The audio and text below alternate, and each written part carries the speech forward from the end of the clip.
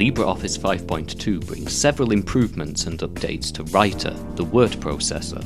A single toolbar mode has been added to reduce clutter and help you really focus on your content. It's now possible to show and hide the Track Changes toolbar via a button. In the Cross References view, a new filter helps you to narrow down selections quickly.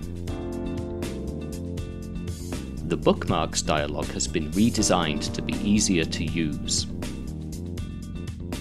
And finally, the Save toolbar button includes a quick Save as Template option, so you don't have to go through the menus.